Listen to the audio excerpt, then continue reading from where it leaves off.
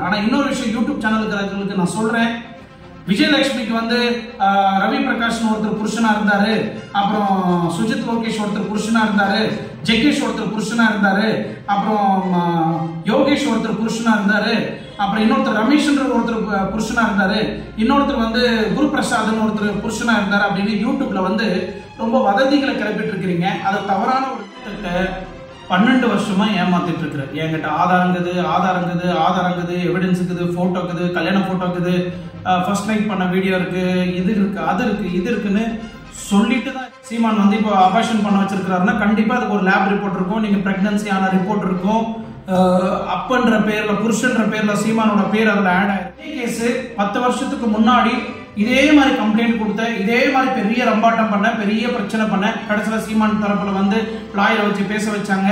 அப்புறம் சீமான் தரப்புல எல்லாம் காம்ப்ரமைஸ் பண்ணிக்கலாம். அண்ணன் வந்து உங்களை பத்தி பேசவே கூட எங்களுக்கு கட்டளை போட்டு ஒரு கௌதம் கிட்ட நீங்க கம்ப்ளைண்ட் தரல, நீங்க கொடுத்த கம்ப்ளைண்ட் வந்து வலசலோகத்துல இருக்க இன்ஸ்பெக்டர் கொடுத்துருக்கீங்க இல்லையா? அதான் நம்ம ஃபரூக் அப்துல்லா நினைக்கிறேன். எங்க அக்காவோட வீடியோ முடிச்சுட்டு நானும் வந்து தற்கொலை பண்ணிட்டு, ஓகே, இந்த கோரமான ஒரு முடிவுக்கு வந்து யார் காரணம் அப்படின்னு மீண்டுமா டிபார்ட்மெண்ட் சத்துக்கு ரெக்கமெண்ட் பண்ற சொல்லிட்டு திரும்ப அதே வேலையை கொடுக்கு. பட் இந்த இப்படி நான் ஒரு சாவர நிலைமையில இருக்கும்போது கூட எப்படி வந்து இதை ஒரு பொலிட்டிசைஸ் பண்ணி இப்படி ஒரு வாழவே பிடிக்காம சாவணும்னு போகிற ஒரு பர்சனோட லைஃப்பில் கூட அசிங்கமாக சீமான் மாதிரி ஆட்களெல்லாம் பொலிட்டிசைஸ் பண்ணி என்ஜாய் பண்ண முடியுதுன்னு எனக்கு தெரியும்.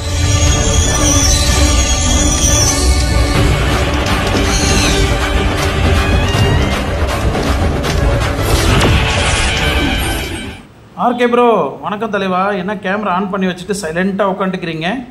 எதனா மெடிடேஷன் பண்ணுறீங்களா?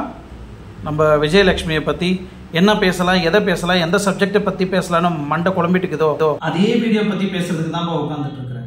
கொஞ்சம் இருங்க, மறுபடியும் உங்களை அரெஸ்ட் பண்ண போகிறேன். யாருக்கு தெரியும்?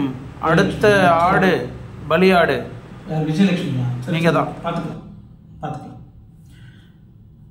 ஓகே, சாரி, கேமரா ஆன்ல இருக்கு. சாரி, குழம்பி போய் கிடக்குறேன் நானே, பைத்தியக்காரன் நான் எடுக்கிற மாதிரி இருக்குது. ஓகே, மீண்டும் நான் தான் உங்க சேலமணி, நான் ஞாபகத்துக்கு வரேனே, சேலமணி. மீண்டும் விஜயலட்சுமி தான். நான் தற்கொலை பண்ணிக்க போறேன்னு லேட்டஸ்டா தற்கொலை பண்ணிருக்கிறாங்க. இன்னைக்கு அவங்க தற்கொலை பண்ணிக்கிட்டு ஹாஸ்பிட்டல் அட்மிட் ஆகிட்டு ஒரு வீடியோ போட்டிருக்கிறாங்க. ரொம்ப சோகமா இருக்கு. இந்த முடிவு எடுத்திருப்பாங்க நான் கொஞ்சம் கூட எதிர்பார்க்கல. சும்மா எல்லாரும் தமாசுக்கு தான் சொல்றாங்க அப்படின்னு நினைச்சிட்டு இருந்தோம். ஆனா வீரலட்சுமி கடைசியில் இந்த மாதிரி சூசைட் அட்டெம்ப்ட் பண்ணி ஹாஸ்பிட்டலில் படுத்துட்டு இருக்கிறது உண்மையிலேயே எனக்கு மனசுக்கு ரொம்ப கவலையா இருக்கு, வருத்தமா இருக்கு. நான் நினைச்சு கூட பார்க்கல விஜயலட்சுமி இந்த மாதிரி சூசைட் பண்ணிக்கின்னு ஹாஸ்பிட்டல்ல இருந்து ஒரு வீடியோ போடுவாங்கன்றது நான் நினைச்சு கூட பார்க்கல. பட் இந்த இப்படி நான் ஒரு சாவர நிலைமையில இருக்கும்போது கூட நேற்று வந்து எனக்கு ரொம்ப சீரியஸாக தான் நான் வந்து வாழவே எனக்கு பிடிக்கலன்னு நான் ரொம்ப சீரியஸாக இருந்தேன். காலையிலுமே சில நண்பர்கள் எல்லாம் பேசினாங்க. எல்லாருக்கும் என்னோட நன்றி. I'm okay. ஏதோ ஒரு கட்சியோட கைக்கூலின்னு சொல்கிறதெல்லாம் வந்து நிப்பாட்டிக்கோங்க. It's very bad. உலகத்தில் யாருமே இந்தியன்ஸை பார்த்தா அப்புறம் ஒரு ரூபாய் கூட மதிக்க மாட்டாங்க. அப்படிதான் பிஹேவியர் எல்லாத்துமே இருக்கு. Try to be more human, அவ்வளோதான் நான் சொல்லுவேன். Nothing was drama. பிகாஸ் நேற்று நான் மத்தியானத்துலேருந்து I have not been given food. I've been vomiting. My BP has been a lot of changes in the BP, in the heart rate. ரொம்ப struggle பண்ணிட்டு இருக்கோம். யாருமே வந்து கோடி கொடுத்தாலும் இந்த மாதிரிலாம் பண்ண மாட்டாங்க. It's because I was really vexed. I love you all. என்னோட ஃபேன்ஸ், எங்கள் அண்ணனுக்கு எல்லாம், எங்கள் அண்ணாங்க யாரெல்லாம் இருக்காங்களோ உலகத்தில் இருந்து எல்லாருமே கால் பண்ணி எனக்கு கத்துடிக்கிறீங்க. I am so sick of Seeman. I don't know. அவன் மனுஷனா இல்லை மிருகமானு எனக்கு புரியல. அடுத்தது ஹாஸ்பிட்டலுக்கு அட்மிட் ஆகிறதுக்கு முன்னாடியா இல்லை பின்னாடியான்னு தெரியல. இப்போ ஒரு வீடியோ போட்டிருக்கிறாங்க. என்ன பெங்களூர்ல இருந்து சென்னைக்கு வர வச்சது சாட்டை முருகன் தான். அவர் தான் எனக்கு பணம் கொடுத்து எனக்கு பெங்களூர்ல இருந்து சென்னைக்கு ஃபிளைட் டிக்கெட் போட்டு வர வச்சு சீமானுக்கு எதிராக பேச சொல்லு, சீமானை வந்து நீங்க வம்பிழுங்க, சீமானோட ஆதாரத்தெல்லாம் மறுபடியும் நீங்க பழைய கம்ப்ளைண்ட்டை நோண்டி எடுங்க அப்படின்னு சொல்லிட்டு ஒரு டாக் போயிட்டு இருக்கு. இப்போ சாட்டை துரைமுருகனோட கால் லிஸ்ட் எடுத்தா என்கிட்ட பேசியிருக்கிறதுன்றதை நேற்றுலேருந்து கண்டினியூஸாக என்கிட்ட பேசிட்டு இருக்கிறது வரும் இல்லையா? யார் யார் என்ன ஆட்டம் ஆடிட்டு இருக்காங்க, யார் என்ன ஆட்டம் ஆடிட்டு இருக்காங்க 12 வருஷத்துக்கு அப்புறம் ப்ரூவ் பண்ண முடியாமல் இருக்கலாம். ஆனால் மிச்ச விஷயங்கள்லாம் நான் என்ன சொல்லியிருக்கிறேனோ அதெல்லாம் உண்மை தானே. நான் மூட வைப்பேன் அப்படின்னா என்ன அர்த்தம்? சாட்டை துரைமுருகன் தான் எங்களை வந்து சென்னையிலேருந்து பெங்களூருக்கே அமிச்சுது. ஸோ இதுக்கு என்ன சொல்ல போகிறான் சீமானு? என்னை ஏதோ ஒரு பொய் சொல்கிற ஒரு பொண்ணு மாதிரி சீமான் ப்ரெசென்ட் பண்ண பார்த்தார் அப்படின்னா இந்த போர் முடியவே முடியாது. சாட்டை முருகனை பத்தியும் இவங்க இந்த சூசைட் வீடியோ நீங்க பாத்தீங்க இல்லைங்களா, அது உண்மையா பொய்யா இல்ல உண்மையிலே தற்கொலை பண்ணிக்கிறதுக்கு ட்ரை பண்ணாங்களா அப்படின்றது டீட்டெயிலையும் நான் இந்த பிரச்சனைக்கே வரமாட்டேன், இந்த சோசியல் மீடியாவுக்கும் வரமாட்டேன், போலீஸ் கம்ப்ளைண்ட்டும் கொடுக்க மாட்டேன், போதுண்டா சாமி சீமானோட சவகாசம், அவன் மனுஷனே இல்லை, அவன் அறக்கேன் அப்படின்னு சொல்லி வெளியே போயிட்ட பிறகு மறுபடியும் பெங்களூர்ல இருந்து மீண்டும் இந்த வீடியோ பதிவு எதுக்கு அப்படின்னு எனக்கு தெரியல. எனக்கு 50,000 அக்கௌண்ட்டுக்கு போட்டாங்க, என்னை பெங்களூர் வரைக்கும் ஃபாலோ பண்ணாங்க, அதுக்கப்புறம் அவங்க திரும்பி போயிட்டாங்க, அப்படி இப்படின்னு எதோ பேசிட்டு இருக்கிறாங்க. இது எல்லாத்தையும் கலந்து ஒரு பிசிபல பாத், சோச்சோ பாத், வாங்கி பாத், சித்ரானா மாதிரி ஒரு ஸ்டோரி விஜயலட்சுமி எப்பயுமே இருக்கும். மீண்டும் பேசக்கூடாதுன்னு சொல்றோம். நானும் நிறைய பேருக்கு சொன்னேன் போடாதீங்கன்னு, ஆனா எல்லா சேனலும் இதை பத்தி தான் பேசுறாங்க. அப்ப நாம மட்டும் ஏன் பேசக்கூடாதுன்றதுனால தான் நான் பேசிட்டு இருக்கிறேன். ஓகே, வாங்க விஜயலட்சுமி பத்தி இன்னும் முழு டீட்டெயிலோட சுவாரஸ்யமான இன்ட்ரெஸ்டான த்ரில்லிங்கான ஸ்டோரிஸை பார்க்கலாம். அன்னைக்கு வீரலட்சுமி அம்மாவோட இடத்துல இருந்து எங்களை வெளியில போக சொல்லி எங்களுக்கு சாப்பாடுலாம் நிறுத்தி எல்லாம் பயங்கர டார்ச்சர்லாம் ஆன உடனே காவல்துறை ஏசி கௌதமன் சருக்கு எல்லாருக்கும் நான் தெரியப்படுத்தினேன், காவல்துறைக்கும் தெரியப்படுத்தினேன். அவங்க யாரும் வந்து அந்த இடத்துல இருந்து இமீடியட்டா ஷிஃப்ட் பண்ற வேலையை பண்ணல. நானும் பார்த்தேன் எங்களுக்கு 5 மணி வரைக்கும் தான் டைம் இருந்துச்சு. காலையில் ஒரு 3 மணி டைமுக்கு வந்து சாட்டை துரைமுருகன் தம்பிக்கு கால் பண்ணிட்டு இந்த மாதிரி ஆயிட்டு இருக்கு தம்பி, இந்த இடத்துல எங்களை போட்டு வச்சு இந்த மாதிரி சாடிச்சுட்டு இருக்காங்க அப்படின்னு சொன்னோன்னே, உங்களுக்கு ஏதோ ஒரு வீடியோ ஃபேவரா நேற்று நைட் நான் பேசின உடனே வந்து நேற்று நைட்ல இருந்து சாப்பாடுலாம் நிப்பாட்டிட்டு நேற்று நைட்லாம் சாப்பாடுலாம் கொடுக்கல. இங்க ஆக்சுவலா பாத்தீங்கன்னா வந்து போலீஸும் திணறாங்க, இங்க சாப்பாடுலாம் கிட்டலாம் கிடைக்காது மேடம் அப்படின்னு சொல்லிட்டு இங்க டோட்டலாவே அப்படியே உள்ள போட்டு வச்சு. ஏன் அப்படி தேவையில்லாத வேலையை பாக்குறீங்க? எனக்கு எதுக்கு தேவையில்லாத வேலை தான்? அவர் சொந்த பகையை தீர்த்துக்கிறதுக்காக பல பேர் இதை பயன்படுத்திட்டாங்க, உங்களை பயன்படுத்திக்கிறாங்க.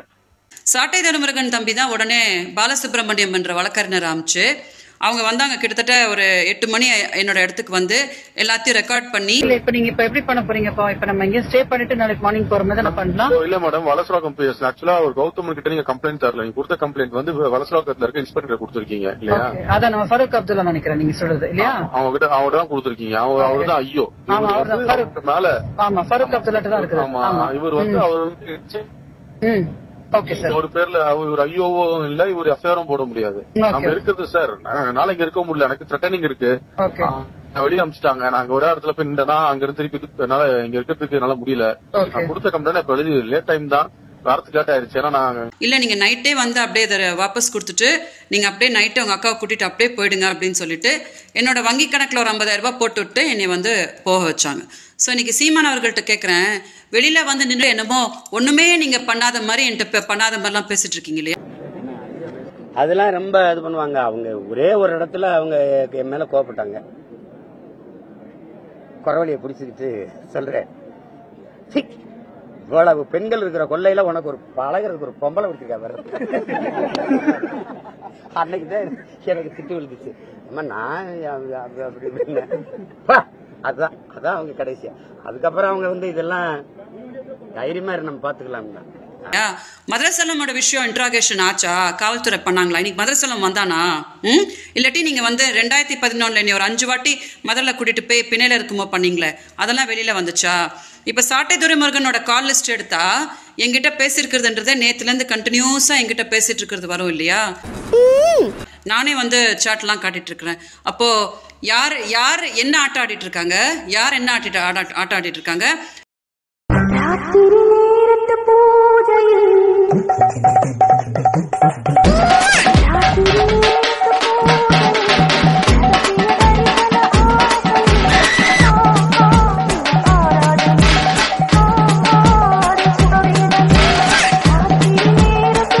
நீங்க வந்து மான நஷ்ட வழக்கெல்லாம் போடுங்க, நான் மொத்தமாக எல்லாத்தையும் எடுத்துகிட்டு வந்து ஓகே, மொத்தமாக எல்லாத்தையும் எடுத்துகிட்டு வந்து திரும்பியும் நான் எல்லாம் ப்ரூவ் பண்ணி நான் காட்டுறேன் ஓகே. ஐயோ மீண்டும் மீண்டுமா? இந்த பாலியல் விஷயங்கள்லாம் சொல்லிட்டு இருக்கிறது வந்து ஒரு பொண்ணால வந்து 12 வருஷத்துக்கு அப்புறம் ப்ரூவ் பண்ண முடியாமல் இருக்கலாம். ஆனால் மிச்ச விஷயங்கள்லாம் நான் என்ன சொல்லியிருக்கிறேனோ அதெல்லாம் உண்மை தானே.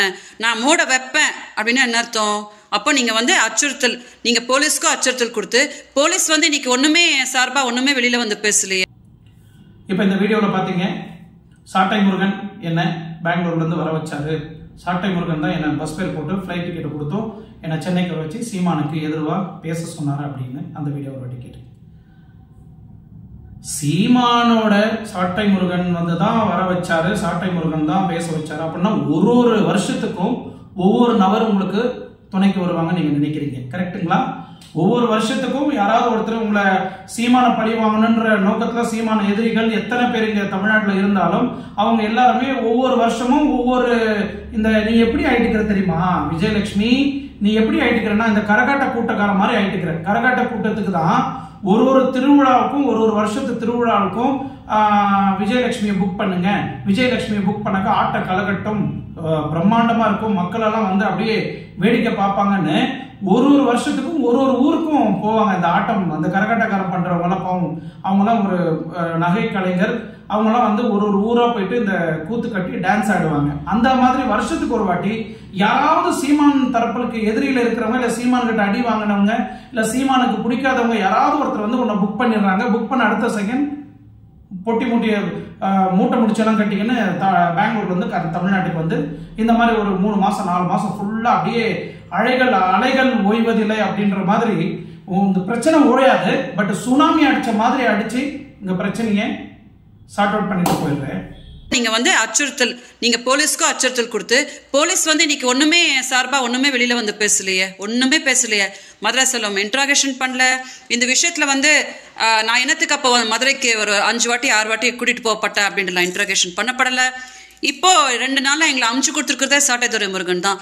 போலீஸ் வந்து எடுக்க சொல்லுங்க, கால்ஸ்லாம் எடுத்து என்னோட கால்ஸ் எடுத்து என்னோட வாட்ஸ்அப் சாட்லாம் எடுத்து பார்க்க சொல்லுங்க. சாட்டைத்துறை முருகன் தான் எங்களை வந்து சென்னையிலேருந்து பெங்களூருக்கே அமுச்சுது. ஸோ அதுக்கப்புறம் நான் ஏதோ பொய் பேசுற மாதிரி, நான் ஏதோ எப்போ வந்தாலும் ஒரு கதை கட்டுற மாதிரி சீமான் வந்து அப்படியே மாத்தி மேனிபுலேட் பண்ணி பேசுறாரு. அவர் வந்து ஒண்ணுமே தெரியாத மாதிரி வந்து பிரஸ் மீட்ல வந்து அப்படியே எதுவுமே தெரியாதவங்க மாதிரி எதுவுமே இது பண்ணாத மாதிரி பேசுறாங்க அப்படின்னு சொல்லிட்டு வீடியோல போட்டிருக்கீங்க. வெளியில வந்து நின்று என்னமோ ஒண்ணுமே நீங்க பண்ணாத மாதிரி என்கிட்ட பண்ணாத மாதிரிலாம் பேசிட்டு இருக்கீங்க இல்லையா? கடைசியா அதுக்கப்புறம் அவங்க வந்து இதெல்லாம் தைரியமா நம்ம பாத்துக்கலாம். அது அவங்க அதை பத்தி பேசுறதே இல்லை எங்க வீட்டுல. நாங்க அது இருந்தா தானே அது எங்களுக்கு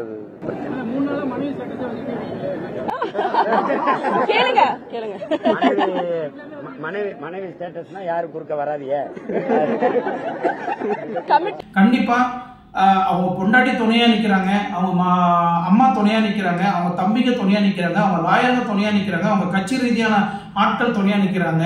அவருக்கு அந்த தன்னம்பிக்கை இருக்குது. ஆனா உண்மையிலேயே நான் சொல்லக்கூடிய ஒரு விஷயம் என்னன்னா, ஒரு இவ்வளவு பெரிய பதவியில இருக்கக்கூடிய ஒரு நபரை இவ்வளவு அசிங்கப்படுத்தி இவ்வளவு கேவலப்படுத்தி இவ்வளவு ஈனத்தனமா நீங்க பேசி அந்த இடத்துல வேற யாராவது ஒரு நபர் இருந்தா கண்டிப்பா சூசைட் தான் பண்ணிருப்பாரு. நான் என்ன சொல்றேன்னா, தாலி கட்டாத உனக்கே தாலி கட்டி வாழாம ஒரு என்ன சொல்றது ஒரு லிவிங் ரிலேஷன்ஷிப்ல வாழ்ந்த உனக்கே இவ்வளவு தைரியம், இவ்வளவு கட்ஸ், இவ்வளவு ஃபைட்டிங், இவ்வளவு போராட்டம், மான மரியாதை எல்லாத்தையும் விட்டு நடு ரோட்ல பிச்சை எடுக்கிற நிலைமையில ட்ரெஸ்ஸே இல்லாம கூட நின்று போராட்டம் பண்ணக்கூடிய வகையில இவ்வளோ பிரச்சனைகளை நீங்க விஜயலட்சுமி பண்றீங்களே.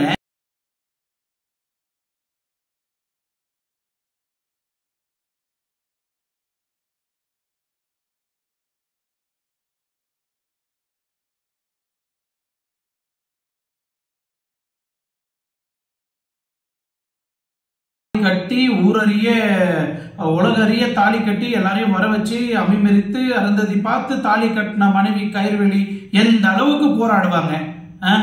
இல்ல நான் என்ன சொல்றேன்னா, நிறைய பேர் இப்படிதான் உலகத்துல வாழ்ந்துட்டு இருக்கிறாங்க. இந்த வெட்டுன்னு சொல்லுவாங்க, கையில ஒண்ணுமே இருக்காது, ஓவர் பந்தா பண்ணுவாங்களாம். ஆனா எல்லாம் இருந்தும் சாந்தமா அமைதியா இருப்பாங்களாம். அந்த மாதிரி. சோ இது நல்லதுக்கு இல்லை. ஆனா இந்த மனுஷனுக்கு ஃபேமிலி கட்சியோட கொள்கை கோட்பாடு இதெல்லாம் வந்து அவரை காப்பாற்றி வச்சிருக்கு. ஆனால் உண்மையிலே அது ஒரு பெரிய விஷயம்தான். அதுக்கப்புறம் எனக்கே தெரியாம என் வங்கி கணக்குல எனக்கு 50,000 பணத்தை போட்டு சீமானோட தம்பிங்கெல்லாம் என்னை அழைச்சிட்டு வந்து என்னை பெங்களூர் வரைக்கும் என்னை ஃபாலோ பண்ணாங்க. பெங்களூர் என்ட்ரன்ஸ் வந்து நான் பார்டர் கிட்ட ரீச் ஆன பிறகு அதுக்கப்புறம் அவங்க திரும்பி போயிட்டாங்க. அது வரைக்கும் அவங்க பாதுகாப்புல தான் நான் இங்க வந்தேன் அப்படின்னு சொல்லிட்டு ஒரு வீடியோ போட்டிருந்தீங்க. என்னோட வங்கி கணக்குல ஒரு 50,000 ரூபாய் போட்டு விட்டு என்னை வந்து போக வச்சாங்க. அந்த வீடியோவில் பேசியிருந்தீங்க. பட் நான் என்ன சொல்றேன்னா, உங்க வங்கி கணக்கு அவங்களுக்கு எப்படி தெரியும்? பணம் போடுறவங்களுக்கு எப்படி தெரியும்? இது வந்து உங்களுக்கு அறிவுன்றது இருக்காதா? உங்க பேங்க் அக்கௌண்ட் எனக்கு தெரியுமா? உங்க மொபைல் நம்பர் எனக்கு தெரியுமா? யார் கூட நீங்க கம்யூனிகேட் பண்றீங்களோ, யார்கிட்ட நீங்க பணத்தை கேட்கறீங்களோ, யார்கிட்ட நீங்க எதிர்பார்ப்போட இருக்கிறீங்களோ அவங்க உங்க அக்கௌண்ட்டுக்கு போட்டிருக்கலாம். அதை வாங்கிட்டு நீங்க ரிட்டர்ன் வந்துருக்கலாம். நீங்க வங்கி கணக்கு கொடுத்தா மட்டும்தான் அவங்களுக்கு வங்கி கணக்கு தெரியுமா தவிர அவங்க தேடி கண்டுபிடிக்க போறது கிடையாது. அவங்க மாயாஜாலம் பண்ணல. சரியா? அடுத்த அதே வீடியோவில் இன்னொரு சப்ஜெக்ட பேசியிருந்தீங்க.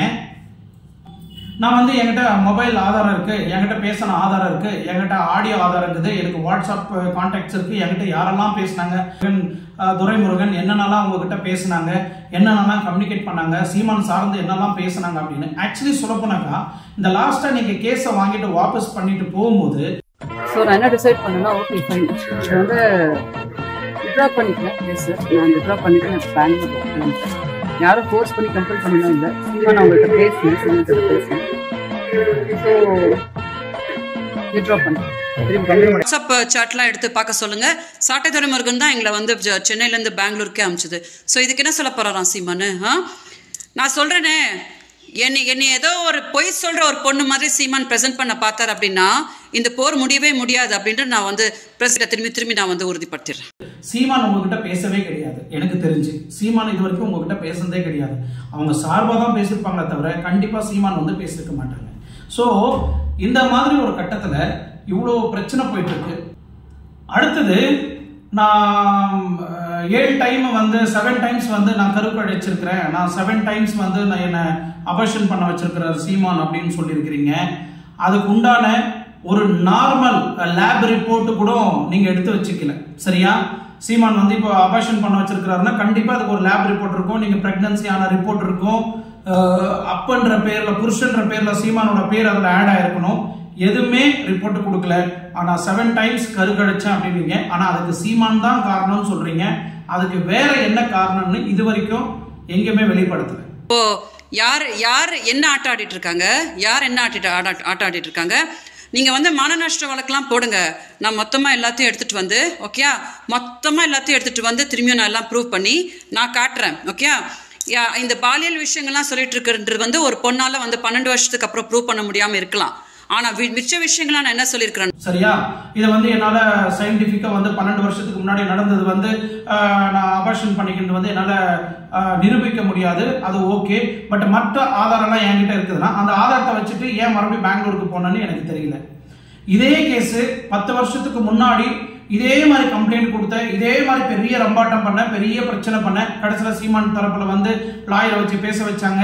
அப்புறம் சீமான் தரப்புல எல்லாம் காம்ப்ரமைஸ் பண்ணிக்கலாம், உனக்கு என்ன வேணுமோ அதை மாசம் மாசம் கொடுத்துடலாம், நீங்க கேஸை வாபஸ் வாங்கிக்கிங்க அப்படின்னு உங்களுக்கு எல்லாம் ப்ரெஷர் போட்டாங்க. நாங்க அப்புறம் கேஸை வாபஸ் வாங்கிருக்கீங்க. உண்மையிலே நீ நியாயத்துக்காக போராடுற, உன் வாழ்க்கைக்காக போராடுற, என்னை ஏமாத்திட்டான், என்னை கடுப்படிச்சுட்டான், என்னை பிரச்சனை பண்றான் அப்படின்னு சொல்லி நீ அந்த பாதிப்புல இருந்திருந்தனா கண்டிப்பா அன்னைக்கு அந்த கேஸை நீ வாபஸ் வாங்கியிருக்க மாட்டேன். நீ இல்ல, எந்த ஒரு சராசரி பெண்மணி என் வாழ்க்கைக்கு நியாயம் மட்டும்தான் வேணும், பணம் வேண்டாம், எனக்கு நியாயம் மட்டும்தான் வேணும், என் வாழ்க்கைக்கு ஒரு அர்த்தம் வேணும் அப்படின்னு கண்டிப்பா போராடி இருந்தா எந்த பொண்ணா இருந்தாலும் கடைசி வரைக்கும் விடாமுயற்சியா அதுல வெற்றி பெற்றிருப்பாங்க. ஆனா அன்னைக்கு நீ அதை வாபஸ் வாங்கி கேஸை பிடிக்கிட்டு மறுபடியும் பெங்களூருக்கே போயிட்ட. என்ன நேற்று வந்து ஏதோ ரூபத்தில் வந்து காப்பாற்றிருக்கு. பட் இந்த இப்படி நான் ஒரு சாவர நிலைமையில் இருக்கும்போது கூட எப்படி வந்து இதை ஒரு பொலிட்டிசைஸ் பண்ணி இப்படி ஒரு வாழவே பிடிக்காம சாவணும்னு போகிற ஒரு பர்சனோட லைஃப்பில் கூட அசிங்கமாக சீமான் மாதிரி ஆட்களெல்லாம் பொலிட்டிசைஸ் பண்ணி என்ஜாய் பண்ண முடியுதுன்னு எனக்கு தெரியல. என்னோடய எல்லா நண்பர்களுக்கு எல்லாருக்குமே நான் சொல்லிக்கிறேன், நேற்று வந்து எனக்கு ரொம்ப சீரியஸாக தான் நான் வந்து வாழவே எனக்கு பிடிக்கல, நான் ரொம்ப சீரியஸாக இருந்தேன். காலையிலுமே சில நண்பர்கள் எல்லாம் பேசினாங்க. எல்லாருக்கும் என்னோட நன்றி. I'm okay. பட் எனக்கு பிஜேபியோட கைக்கூலின்னு சொல்கிறது, இது ஏதோ ஒரு கட்சியோட கைக்கூலின்னு சொல்கிறதெல்லாம் வந்து நிப்பாட்டிக்கோங்க. It's very bad. உலகத்தில் யாருமே இந்தியன்ஸை பார்த்தா அப்புறம் ஒரு ஒரு ஒரு ரூபா கூட மதிக்க மாட்டாங்க. அப்படி தான் பிஹேவியர் எல்லாத்துமே இருக்கு. Try to be more human.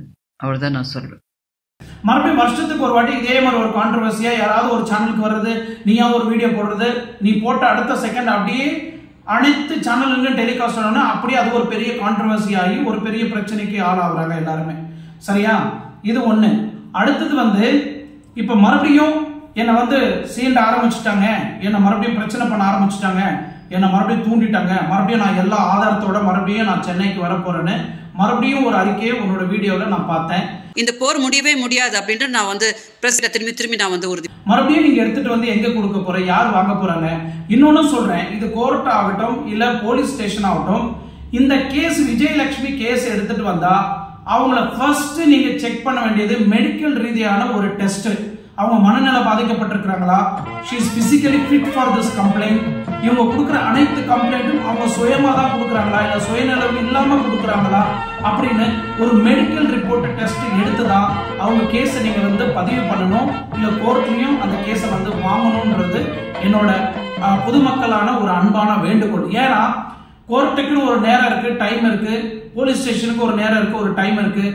நடிகை விஜயலட்சுமி கொடுக்கக்கூடிய அனைத்து கம்ப்ளைண்ட்டும் வந்து இது மாதிரி கொடுக்கறது, இது ஒரு பிரச்சாரமா ஆக்குறது, எல்லா போலீஸுங்களும் பேரிகேட் போட்டு மறைக்கிறது, அதுக்கு ஒரு 100 போலீஸை இறக்குறது, அவங்களுக்கு சம்பளம் வேஸ்ட், சாப்பாடு வேஸ்ட், இந்த மாதிரி அரசாங்க பணத்தை வேஸ்ட் பண்ணி இந்த ஒன்றுத்துக்கும் உதவாத இந்த கேஸை வச்சு அரசாங்க பணம் தான் வேஸ்ட் ஆயிருக்கு.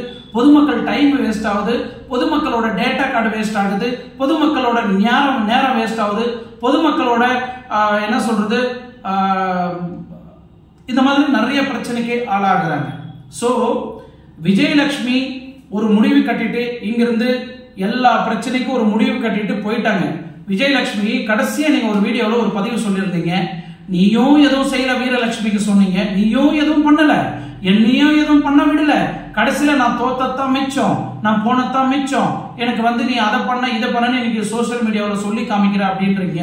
இன்னைக்கு யாரு நல்லவங்கன்னு நீங்க உட்காந்து உங்களோட ஆதாரத்தையும் உங்களோட போட்டோவையும் உங்களோட வீடியோஸும் உங்களோட பர்சனல் டேட்டாஸும் உங்களோட பர்சனல் திங்ஸ் எல்லாமே நீங்க வந்து உங்க கூட நல்லா பழகுறாங்க, உங்களுக்கு அக்கா விஜயலட்சுமி அக்கா உங்களுக்கு நான் சப்போர்ட் பண்றேன்க்கா, உங்களுக்கு நான் உதவி பண்றேன்க்கா, சீமான 2 பாத்துடலாங்க, அவனை பிடிச்சி எப்படியாவது மானமரத்தை எடுத்துடலாங்க, அவனை அலைய விடலாங்க, அவனை வேட்டு வச்சிடலாங்க, அவனுக்கு எப்படியாவது பாடம் கட்டிடலாங்க அப்படின்னு நீங்க அவங்க மேல நம்பிக்கை வச்சு நீங்க கொடுக்குற அனைத்து டாக்குமெண்ட்டும் நாளைக்கு அதுவே உனக்கு வினையா மாறக்கூடிய விஷயமா இருக்கு.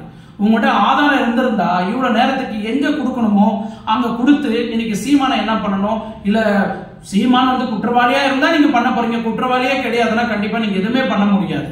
இதை நான் திருப்பி பதிவு பண்றேன். சரியா? சோ இது வந்து ஏன் இந்த மாதிரி பண்ணிட்டு இருக்கிறீங்க, எதனால பண்ணிட்டு இருக்கிறீங்கன்னு எனக்கு ஒன்றும் புரியல. சீமான் தெளிவா பேசுறாரு. ஆக்சுவலி ஒரு இன்வெஸ்டிகேஷன் கூப்பிடுறாங்க, ஒரு 18ஆம் தேதி ஒரு கேஸ் நடக்குது, அதை உங்களை நான் விசாரிக்கணும் வாங்க அப்படின்னு சொல்லிட்டு சீமான போலீஸ் ஸ்டேஷன் கூப்பிட்டு சீமான வந்து போலீஸ் டிபார்ட்மெண்ட்ல இருக்கிற ஒரு வழக்கறிஞர், இவங்க லாயரு, போலீஸ் டிபார்ட்மெண்ட்ல இருக்கிறவங்க கொஞ்சம் மெயினான சீனியர் சுப்பீரியர் ஆபீசர் வச்சு ஒரு இன்வெஸ்டிகேஷன் நடந்துட்டு இருக்குன்னா அந்த இடத்துல போலீஸ் டிபார்ட்மெண்ட் சார்ந்தவங்க தான் சீமான கேள்வி கேட்கணுமா தவிர சீமான் தான் வந்து போலீஸ் டிபார்ட்மெண்ட் கேள்வி கேட்கிறாரு. இதுக்கு என்ன ஆதாரம் இருக்கு, மேல ஆக்ஷன் எடுக்கிறதுக்கு இல்ல இந்த மாதிரி இன்வெஸ்டிகேஷன் கூப்பிடுறதுக்கு என்ன காரணம் அப்படின்னு இவர் கேள்வி கேட்கிறார். சோ இதுல நான் என்ன சொல்ல வரேன்னா, விஜயலட்சுமி கள்ளத்தனமா அழுகிறது அப்படின்னு சொல்லுவாங்க, அப்படின்னா திருட்டுத்தனமா அழுகக்கூடிய விஜயலட்சுமி நல்லா சிரிச்சிட்டு இருப்பாங்க, டக்குன்னு அழுவாங்க, நல்லா அழுதுட்டு இருப்பாங்க, டக்குன்னு சிரிப்பாங்க, நல்லா பேசிட்டு இருப்பாங்க, டக்குன்னு காமெடி பண்ணுவாங்க. அந்த மாதிரி பண்ணக்கூடிய இந்த நபர் சினிமாவில தான் அதெல்லாம் எடுபடுமே தவிர ரியல் லைஃப்ல வந்து அது எடுபடாது. சோ அதனால நான் என்ன சொல்ல வரேன்னா, 4 வருஷத்துக்கு முன்னாடியோ 5 வருஷத்துக்கு முன்னாடியோ சூசைட் பண்ணிக்கிட்டு பெங்களூர் ஹாஸ்பிட்டல் அட்மிட் பண்ணிட்டு அங்கிருந்து வீடியோ போட்டீங்க, அங்கிருந்து டெலிகாஸ்ட் பண்ணீங்க, சீமான் அரக்கன், சீமான் கெட்டவன் அப்படின்னு சொல்லிட்டு ஹாஸ்பிட்டல் பெட்லயே உட்காந்து ரைஸ் ஃபீடிங் பைப்பு வச்சுட்டு நீங்க பேசிட்டு இருந்தீங்க. ஒருத்தவங்களோட உயிரில் வந்து விளையாடாதீங்க. யாரும் இப்படி எல்லாம் ரிஸ்க் எடுத்து சாவெல்லாம் போக மாட்டாங்க. ஓகேயா? மெடிக்கல்ல நான் பார்த்தா ஹாஸ்பிட்டல் வீடியோவை எல்லாருமே பார்த்துருப்பாங்க. அது நிறைய பேர் போன வருஷமா பார்த்துருக்க மாட்டாங்க. ஏன்னா இந்த வருஷம் நான் சூசைட் பண்ணிக்க போறேன் நீங்க சொன்ன அடுத்த செகண்ட் நீங்க ஆல்ரெடி சூசைட் பண்ணிக்கிற மாதிரி நான் வீடியோ முன்னாடியே போட்டுட்டேன். சரியா? ஸோ 4 பேருக்கு தெரியட்டும். சூசைட் பண்ணிக்கிட்டு நீங்க மறுபடியும் இப்படிதான் பேச போறீங்க, இதுதான் கண்டென்ட், இதுதான் ஆக்சுவலி நடக்க போகுதுன்னு நான் முன்னாடியே போட்டுட்டேன். விஜயலட்சுமி சூசைட் பண்ணிக்கினா என்ன பேசுவாங்க, எப்படி பேசுவாங்கன்றத நான் முன்னாடியே போட்டுட்டேன். ஏன்னா நான் மறுபடியும் லாஸ்டா வந்து போடணும்னு அவசியம் இல்லைல்ல. நான் ஃபர்ஸ்டே போட்டு தெளிவுபடுத்திட்டேன் மக்களுக்கு. விஜயலட்சுமி சூசைட் பண்ணிக்கிற அடுத்த செகண்ட் இப்படிதான் வீடியோ வெளியே வரும், சீமானை பத்தி இப்படிதான் பேசுவாங்க, சீமான் சார்ந்தவங்களை பத்தி இப்படிதான் பேசுவாங்க, இவங்களுக்கு யாரெல்லாம் இப்ப சப்போர்ட் பண்ணாங்க, சாட்டை முருகன் சப்போர்ட் பண்ணாங்கன்னு சொன்னாங்க, சாட்டை முருகன் எதிரி ஆயிட்டாரு, அவர் லாயர் இப்ப சப்போர்ட் பண்ணிட்டு இருக்கிறாரு, நான் ஆல்ரெடி சொல்லிட்டேன், அவர் அடுத்த பலிகாடு அவர் தான், ரெடியா இருங்க. அடுத்தது வந்து வீரலட்சுமி நல்லா சப்போர்ட் பண்ணிட்டு என்னோட அம்மா, என்னோட தாய், இவங்க தான் என்னோட குல விளக்கு, இவங்க தான் என்னோட குல சாமி அப்படின்னு காலெல்லாம் விழுந்து வந்தாங்க. அதுக்கப்புறம் ஆப்போசிட்ல அப்படியே நல்லா அந்யூன்யமா அக்கா தங்கச்சி மாதிரி பொங்கிட்டு ஒரு வீடியோ போட்டாங்க. சீமான் வந்து காலில் விழுந்தாரு, சீமான் 1000 2000 என் காலை நக்கிட்டு தான் பணத்தை வாங்கிட்டு போவாருன்னு அந்த ஒரு வீடியோல பேசும்போது நல்லா கலகலப்பா நல்லா ஜாலியா பேசுனீங்க. அதுக்கப்புறம் அப்படியே வீரலட்சுமி எதிரியா மாற ஆரம்பிச்ச உடனே வீரலட்சுமி வண்டவாளத்தை தூக்கி இங்க சொல்லுவீங்க. சோ இது என்ன சொல்ல வரேன்னா, இதுல யாரெல்லாம் சப்போர்ட் பண்ணிட்டு வராங்க, யாரெல்லாம் உதவி செஞ்சுட்டு வராங்க, யாரெல்லாம் ஹெல்ப் பண்ணிட்டு வராங்களோ அவங்க அடுத்த செகண்ட் அவங்க எதிரியா மாறுறாங்க. நான் திருப்பியும் சொல்றேன், விஜயலட்சுமிக்கு நீங்க யாரெல்லாம் சப்போர்ட் பண்ண போறீங்களோ அவங்க எல்லாருமே பக்கரா தான், பலிகடா ஆயிடுவீங்க. திருப்பி திருப்பி சொல்றேன், நேத்து போட்ட வீடியோலயும் அதை தான் சொல்றேன், இன்னைக்கு போடுற வீடியோலயும் அதை தான் நான் தெளிவா சொல்றேன். நான் வீடியோ போடக்கூடாதுன்னு தான் இருந்தேன், ஆனா திருப்பி திருப்பி மண்டை சூடாவது. விஜயலட்சுமி எந்த வீடியோ போட்டாலும் அந்த வீடியோக்கு பதில் வீடியோ சீமான் போடுறாரோ, சீமான் சார்ந்தவன் போடுறாங்களோ, மற்ற யூடியூப் சேனலுக்கு போடுறாங்களோ இல்லையோ நான் போடுவேன். ஏன்னா டே 1ல இருந்து விஜயலட்சுமியோட ஆட்டிடியூட்ஸ், மைண்ட் ரீதியான இஷ்யூ, மென்டலி பிசிக்கலி மென்டலி அவங்க வந்து எஃபெக்டட் ஆயிருக்கிறதுனால தான் இந்த மாதிரி மாத்தி மாத்தி வீடியோ போட்டுட்டே இருக்கிறாங்க, மக்களை முட்டாள் ஆக்கிட்டே இருக்கிறாங்க. கண்டிப்பா மக்களை வந்து முட்டாளாக்க நான் விட மாட்டேன். ஸோ தொடர்ச்சியா என்னோட வீடியோ இருக்கும், நீங்க கண்டிப்பா பார்க்கலாம். அடுத்தடுத்து வீடியோ வரும்போதெல்லாம் விஜயலட்சுமி என்ன பேசுறாங்களோ அதுக்கு கேள்வியா நானே பதில் கொடுக்கிறேன். என்கிட்ட எவிடன்ஸ் இருக்குதோ இல்லையோ எனக்கு தெரியும், என்ன நடந்திருக்கும், என்ன நியாயம் நடந்திருக்கு, என்ன அநியாயம் நடந்திருக்கு, என்ன ஏமாற்றங்கள் நடந்திருக்குன்னு எனக்கு தெளிவா தெரியும். அது மட்டும் இல்ல, விஜயலட்சுமி இப்ப வந்து பிரச்சனை பண்ணிட்டு இருக்கிறா, ப்ராப்ளம் பண்ணிட்டு இருக்கிறா, எல்லாமே நடந்துட்டு இருக்கு. ஆனா இன்னொரு விஷயம் யூடியூப் சேனலுக்கு நான் சொல்றேன், விஜயலட்சுமிக்கு வந்து ரவி பிரகாஷ் ஒருத்தர் புருஷனா இருந்தாரு, அப்புறம் சுஜித் லோகேஷ் ஒருத்தர் புருஷனா இருந்தாரு, ஜெகேஷ் ஒருத்தர் புருஷனா இருந்தாரு, அப்புறம் யோகேஷ் ஒருத்தர் புருஷனா இருந்தாரு, அப்புறம் இன்னொருத்தர் ரமேஷ்ன்ற ஒருத்தர் புருஷனா இருந்தாரு, இன்னொருத்தர் வந்து குரு பிரசாத்னு ஒருத்தர் புருஷனா இருந்தாரு அப்படின்னு யூடியூப்ல வந்து ரொம்ப வதந்திகளை கிளப்பிட்டு இருக்கிறீங்க. அது தவறான ஒரு விஷயம். ஒரு பொண்ணு ஃபைட் பண்றான்னா அவளோட சப்ஜெக்ட பத்தியோ, சீமானை பத்தியோ, இல்ல விஜயலட்சுமி பத்தியோ, இல்ல அவ பேசிட்டு இருக்கிற பொய்ய பத்தியோ நம்ம பேசலாம். ஆனா விஜயலட்சுமி கண்டிப்பா அந்த மாதிரி ரிலேஷன்ஷிப்ல பெங்களூர்ல பொறுத்த வரைக்கும் சரி, நான் பார்த்த வரைக்கும் சரி, அந்த மாதிரி ஒரு இல்லீகலான ஒரு ரிலேஷன்ஷிப்ல எல்லாருக்கிட்டையும் போய் பழகினாலா அப்படின்றது வந்து ஒரு கேள்விக்குறி தான். ஆனா மத்த யூடியூப் சேனல் எல்லாருமே இவங்க தான் புருஷன், இவர் புருஷன், இவர் முத புருஷன், இவர் 2வது புருஷன், இவர் 4வது புருஷன் அப்படின்னு போட்டு ஒரு மாதிரி கொச்சப்படுத்துறீங்க. ஒரு பெண்மையும் ஒரு பெண்ணையும் கொச்சப்படுத்தக்கூடாது, அது என்னோட அன்பான வேண்டுகோள். விஜயலட்சுமி மென்டல் தான், பைத்தியம் தான், ஒரு அரக்கி தான். அதை நம்ம எப்படி அடக்கணுமோ, நம்ம எப்படி பேசி அவளுக்கு புத்திமதி சொல்லணுமோ அந்த மாதிரி நம்ம சொல்லிட்டா நம்ம வேலை முடிஞ்சிடும். ஸோ அதை விட்டு ஒரு பொண்ணை வந்து கொச்சப்படுத்தி பேசுறதும் தப்பு தான். தயவு செய்து அதை தவிர்த்துருங்க. நான் மறுபடியும் சொல்றேன், விஜயலட்சுமி திருப்பி திருப்பி திருப்பி திருப்பி நான் இந்த டைலாக் அடிக்கிறேன். உங்க அக்கா கண்டிஷன், சீரியஸ் கண்டிஷன் இருக்கு, அதை கொஞ்சம் கேர் பண்ணிக்கங்க. லைஃபை பாருங்க. திருப்பியும் சீமான் சார்ந்த டீமுக்கிட்டயோ, இல்ல சீமான் கிட்டயோ, இல்ல துரம்போ சாட்டை முருகன் கிட்டயோ, இவங்க கிட்ட எல்லாம் வந்து மறுபடியும் பிரச்சனையை பண்ணி மறுபடியும் இந்த ப்ராப்ளத்துல ஈடுபட்டு இருந்தீங்கன்னா இது என்னைக்குமே முடிவு கட்ட முடியாது. தயவு செய்து சொல்றேன், சொன்னா கேளு. சரி, ஓகே, பாய். சரி, நான் அடுத்த வீடியோவில் உங்களை வந்து சந்திக்கிறேன். பாய்.